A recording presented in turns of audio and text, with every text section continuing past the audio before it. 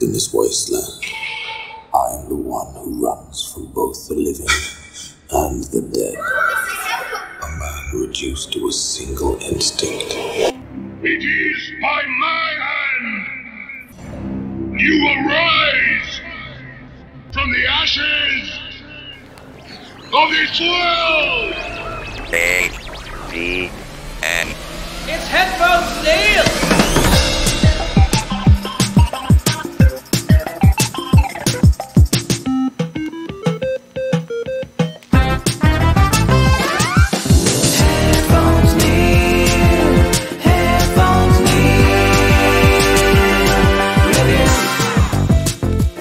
What's up, guys? Welcome to a quick review on Headphones Neil Reviews for a movie that I had seen some years ago around the time when it came out, but I keep hearing by a podcaster host that I like that it is probably the greatest movie he's ever seen. So I decided I figured I would give it a rewatch and see if it holds up, see if I like the story. I didn't think it was a bad movie at the time, and I didn't remember enough of the story to make a decision one way or another, so I decided to give it a rewatch. In this case, it's Mad Max Fury Road, and I decided to watch the black and chrome edition to see if that makes a difference.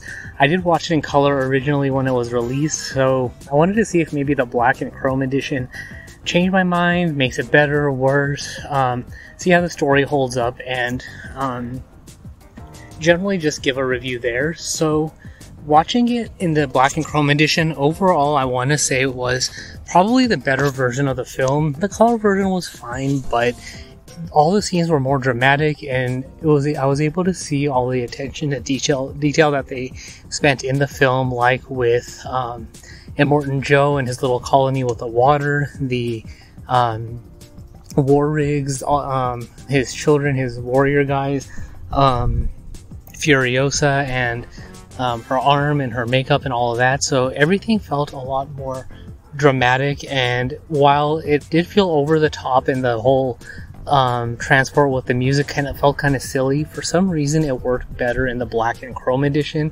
and it felt like a better sense of a post-apocalyptic world where each town is producing different things, and they have to trade with each other in order to survive. And it is a thing where they have to announce that they're coming, otherwise they might go to war over each other, and that trade is now limited to as far as your vehicles can travel in order to get there and back. And then of course you want to perpetuate your self as the leader and the only way to attain salvation, survive, and that sort of thing, even though subliminally they might not necessarily believe you.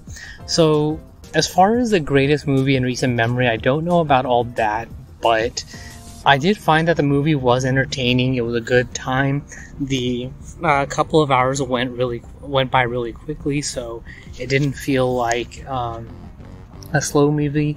Even the downtime with individual conversations, like between Max and Furiosa, between Furiosa and the wives of Immortan Joe, felt good and well paced and timed and all of that. So in general, the movie is a good movie.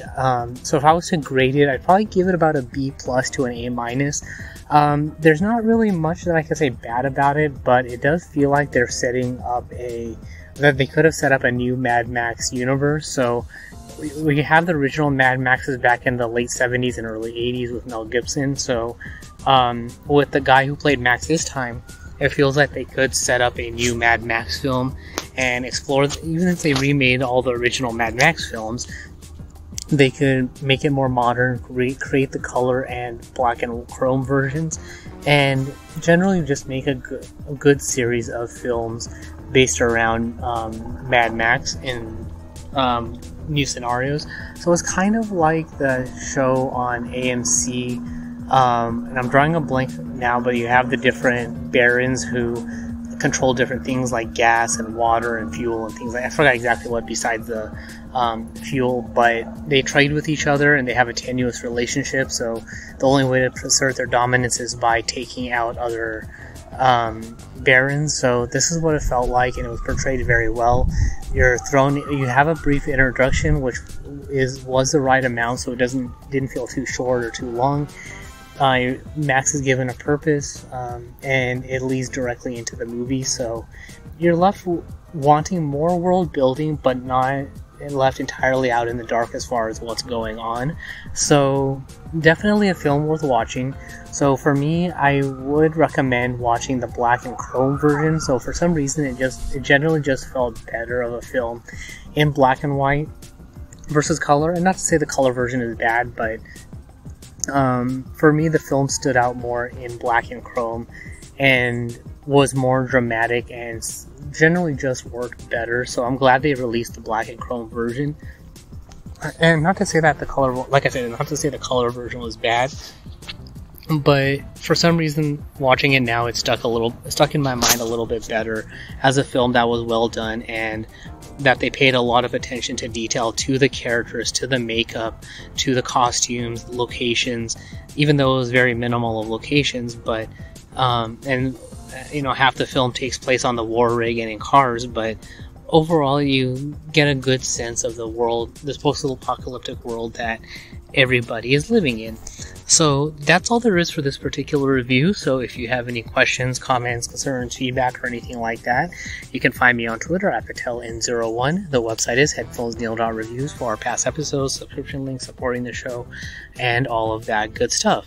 And of course, I am now on Instagram at PatelN01, so I'll be sharing some more pictures and things like that. I didn't necessarily miss it because I did have an account up until a couple of years ago. So I'm seeing if I can pick back up on that. So if not, well, it was a good test run, but easy to remember. So Instagram and Twitter are both at PatelN01. And of course, you can support the show on Patreon at patreon.com/PatelN01, where you get early access to upcoming content, bonus episodes, background on things like the upcoming meetup, which everyone still has time to RSVP for if you're interested in, and getting access to that link. There will be at least one more preview video as far as updates and what's going on, and as far as the meetup and the plan for the day. So that can be found at patreon.com/PatelN01. But thanks for tuning into this particular episode. That's all for this time, and until next time.